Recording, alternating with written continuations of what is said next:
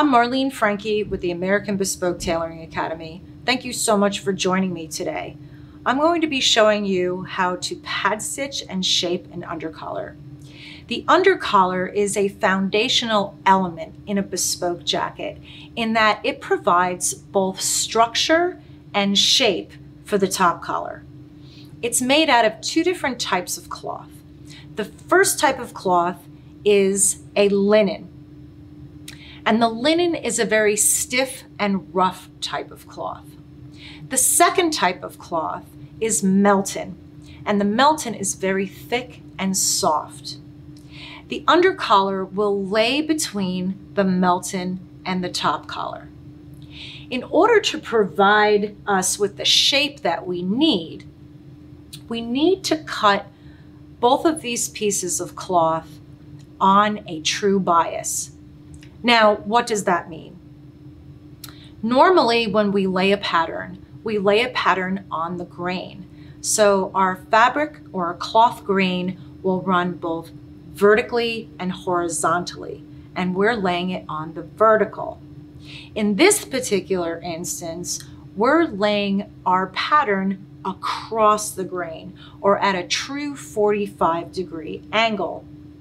And the reason we do this is so that we get an additional amount of flexibility and pliability in our cloth, because we'll be stretching and shrinking this undercollar with the heat of the iron after it's pad stitched. And so having that true bias will allow us to do that much easier than if it was cut on the grain. So the first step in making your undercollar is to cut your pattern out on a true bias. After you have your pattern cut out and your two pieces of cloth ready, you'll baste the two of them together. And as you do that, you're just going to smooth your hand very gently over your melton as you baste. And what that's going to do is give the two pieces of cloth a little bit of ease with one another. And you'll baste straight down the center of your undercollar. The second thing that you'll want to do is you'll want to draw a nice straight line through the center, right down the center of your undercollar on the linen side. And the reason you want to do that is to give yourself a guide.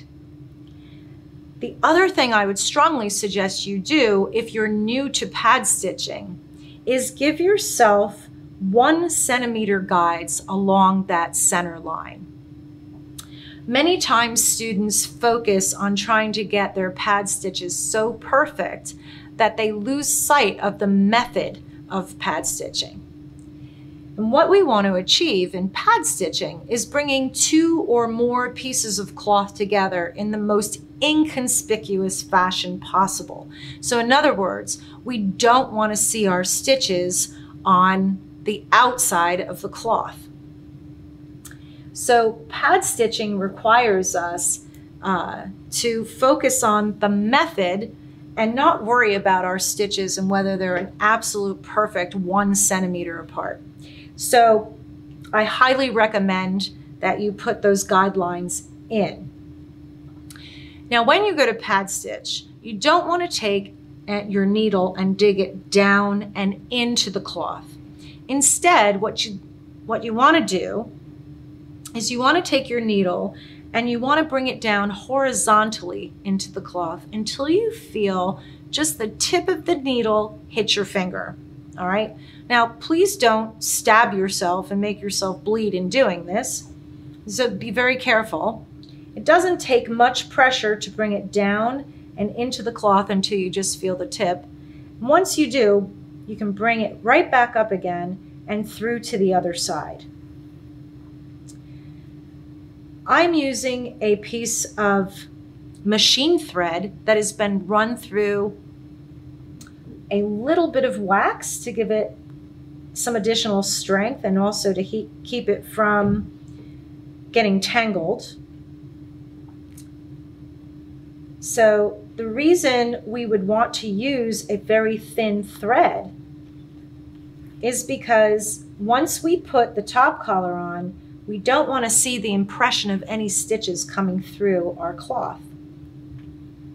So using a very thin thread will help us achieve that. As you pad stitch, and you're pad stitching 1 centimeter apart, a couple of things to keep in mind.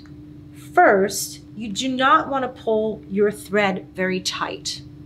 You just want to let your thread lay there once it comes through. And second, you want to roll your undercollar around your finger. Again, we're giving our undercollar shape in pad stitching. We're not just bringing 2 pieces of cloth together, but we're trying to give the undercollar shape through pad stitching.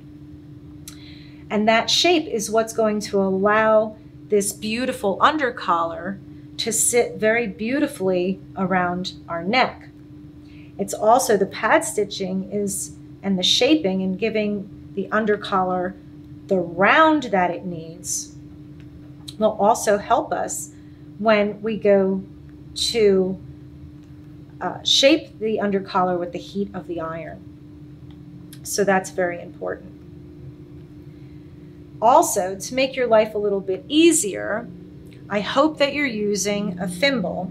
And if you don't know how to use a thimble, the ABTA does have a very nice short video on how to properly use a tailor's thimble. And so I highly recommend that you use a thimble in pad stitching because it'll be a lot easier on your fingers if you do. And also, a thimble helps us work very quickly. It allows the tailor the speed and agility while tailoring. And so it's one of the most important tools that a tailor uses. So I'm going to continue pad stitching. A little bit about our undercollar. We're not going to be pad stitching this entire undercollar. My pattern was 8 centimeters wide. My undercollar pattern was 8 centimeters wide. But I'm only going to be pad stitching about 5 centimeters. And the reason we only pad stitch part of the undercollar is there's 2 reasons. First, once the undercollar has been permanently attached to our jacket, we're going to go in and we're going to cut and shape it. So it's not going to continue to have this very blocky square shape. So we're going to need to cut some of it away. Second, we need to have about 1 centimeter loose so that we can tuck our top collar between our linen and our melton when we're basting it on. So our undercollar in all, once it's finished, will be about 2 3/4 inches wide. If you'd like to learn more about the collar, what it's made up of, and how it works dynamically with the jacket, there are a couple of resources for you to consider. First, the ABTA has a nice video on how to make a collar pattern. So if you'd like to learn how to make your own collar pattern and then use it to make your undercollar, there's a very nice video out there that will help you do that. Very quickly, I've come to the end of my row and I want to show you what we need to do next. So once we finish this first row, and I stopped approximately 2 centimeters from the end of my undercollar. So what we want to do next is we want to stagger our stitches. So we don't want to come down to the end of our last pad stitch. Instead, we're going to come over that 1/2 centimeter that I told you, and we're going to bring our first stitch on the next row in between the last stitch. So we're going to stagger them. And we're just going to come over 1/2 centimeter. And we're going to continue to roll our collar, our undercollar, around our finger. So you can either roll it just slightly like this, or you can tuck it around your finger completely, whichever is more comfortable for you. And when you run out of thread, it's very simple, which I just have. So what we'll do is we'll take a new piece of thread. I'm going to run it through my beeswax and then press it out.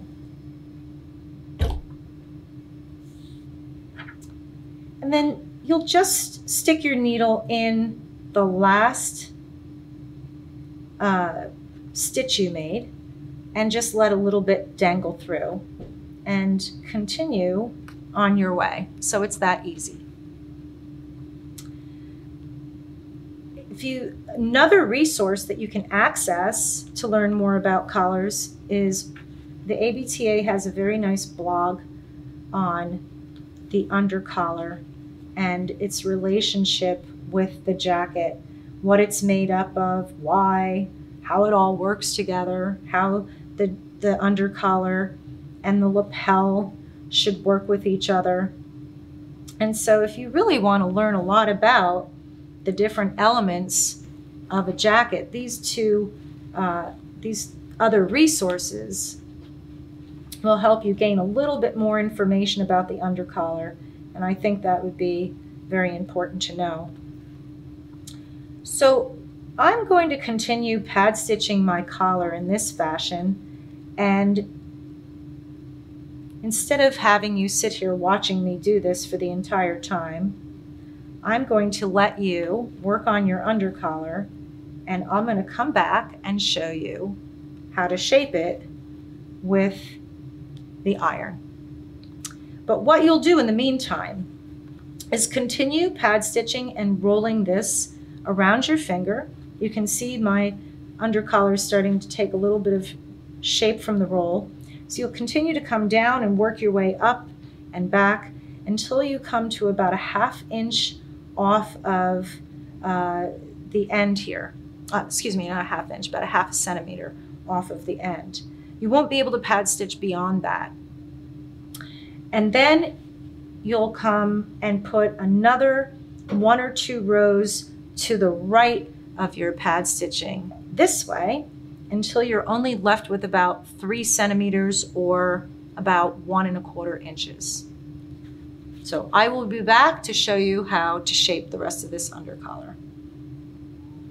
Now that our undercollar has been pad stitched, I just want to show you what it looks like when it's done.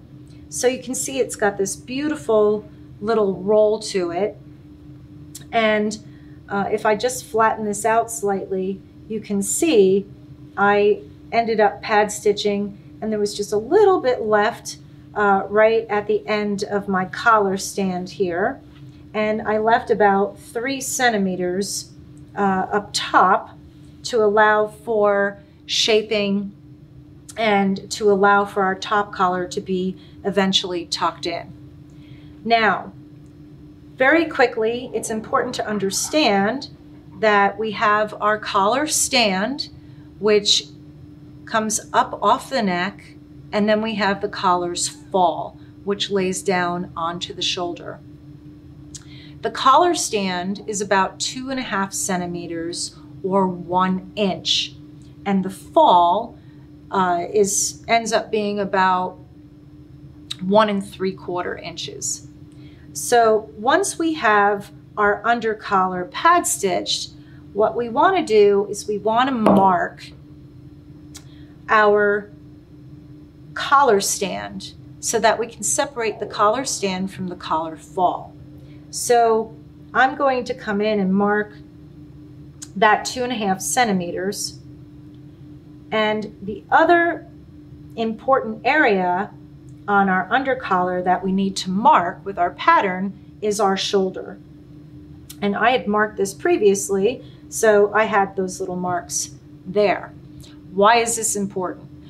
Because when you think about the undercollar and the shape that it needs, it lays basically flat along the back of the neck and it curves around the shoulders.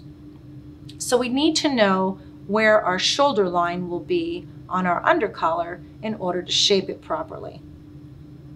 So I've marked that on my undercollar. I've got my collar stand, I've got the collar fall, and I've got my shoulder lines. The first thing I'm going to do is I'm going to take a little water and I'm going to put some water right in my shoulder area on the collar stand.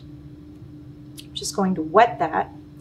And now I have a very hot tailor's iron, and I mentioned that the back of our collar normally is straight. So I don't want to shape the back of my collar stand. I really want to concentrate on shaping around the shoulder, or around the shoulder line here. So when I press this, when I shape it, I'm going to first soften the area that I put the water on with the heat of the iron. And then I'm going to lay my iron flat where the back of the neck is. And I'm going to very gently shape and turn, pull my undercollar around. And I'm concentrating just on the collar stand. And as I shape this around, what's happening is I'm stretching the outer part of the collar stand and I'm shrinking the inner part. The line that separates the stand from the fall is really the break line of the undercollar. And so I'm really shrinking the break line and stretching the outer part of the undercollar, or of the collar stand. All right. So I'm going to turn it this way so you can see now I've got a nice curve, and I'm going to wet, here's my collar break line, my collar stand, and my shoulder area. So I'm going to put a little bit of water there. And as you notice, I'm not extending beyond the break line, okay, just within that area. Going to soften it with the heat of the iron. And then I'm going to keep my iron flat at the back of the neck and then just gently pull the collar stand around, curve it around and stretch it. It doesn't take a lot for the collar stand to stretch. It's not a very big area, so you shouldn't have to fight a lot with it. You shouldn't have to do any heavy pulling or have a battle with it, if you will. Go to war with your undercollar. It's not necessary. So you can see now we've got two beautiful curves on our collar stand area. Now we need to work on the collar fall. Now, as you can see, the collar fall, there's a lot more area there to deal with. So we're going to approach it in the same fashion, where we're going to concentrate on stretching the outside and shrinking the inside by the break line around the shoulder area. But what we need to do is we're going to do the same. We're going to soften this. We're going to keep it flat along the back of the neck. And this time we're going to just very slowly approach this area. So we're going to be pulling it just a little bit at a time and bringing our iron into that area a little bit at a time, because we have a little bit more to stretch there. And so instead of trying to take it in one big chunk, if you just go very slowly, and just pull a little bit at a time, you'll see that it starts to cooperate. So we're still continuing to stretch the outer portion and shrink the inner portion by the break line.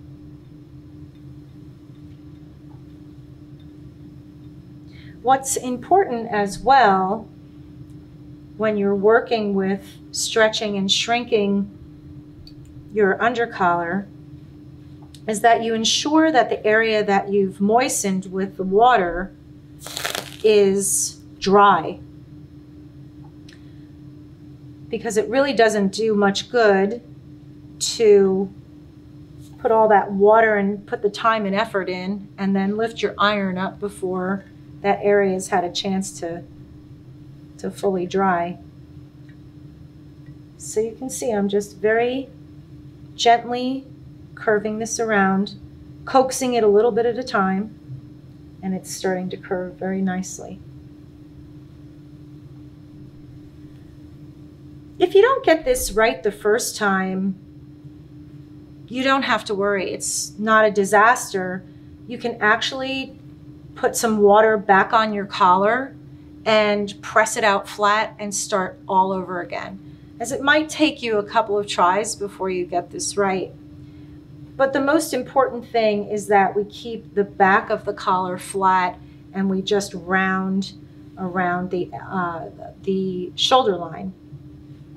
I think mine could use a little bit more round in this area here. So I'm just gonna coax it a little bit more. Also, what's useful is using a tailor's iron. The tailor's iron gets very, very hot and it's heavy. And so we use a tailor's iron so it'll do the heavy lifting for us, if you will.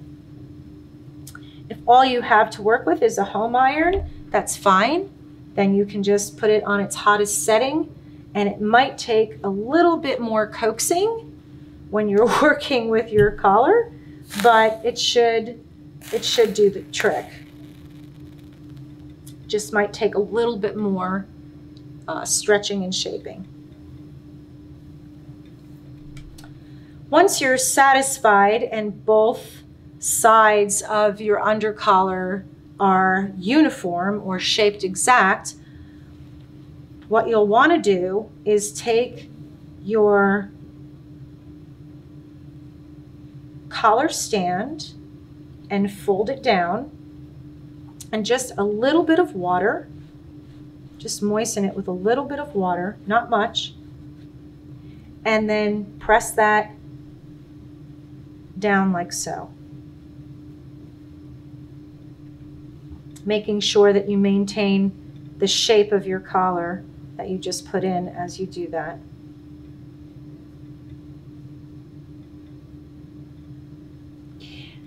If you find that your collar is not straight along the back and it looks more rounded, like this, for example, all you need to do is just pull back this area, put a little water on this area and just pull it back a little bit, or pull it forward rather, pardon me, pull it forward a little bit, put some water and just press it, and it'll come back. It'll lose that round.